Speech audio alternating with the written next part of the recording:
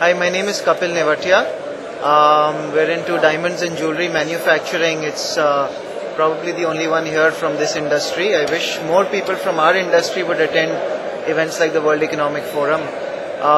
Enjoyed the sessions yesterday on corruption in India, and also Mr. Pitroda's session on connecting India and developing India.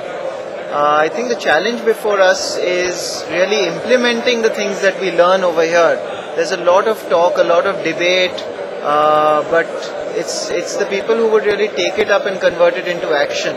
So I think we must all look and see what we can do towards doing that. But thank you very much for having me.